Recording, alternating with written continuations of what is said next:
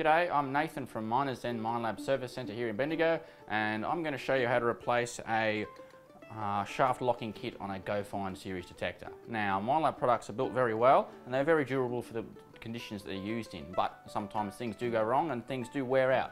So I'm going to show you how to replace this part, and you can buy this replacement part on our website at minersden.com.au.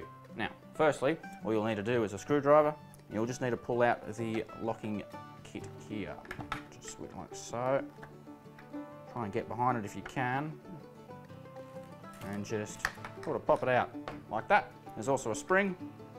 Pull the spring out, and now do the same thing on the other side, like that. So yeah, over time this will wear out. The spring may wear out, or the plastic on the locking pin may wear out as well. So to put a new one in, we'll just push it in basically. Very easy to do. There it is. Pushes in there. Put the spring in next. Don't forget the spring. And then slide it in. And make sure you have it up the right way with the lock facing to the top.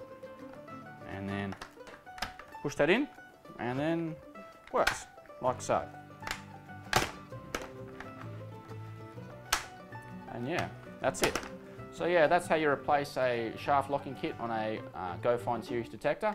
Now, you can buy the GoFind locking kit on our website at minersden.com.au. They are $10.95 and also a bit of postage. Or you can also buy them in one of our stores if you come in the shop. I'm Nathan, and that has been a tech tip for the Minelab Show.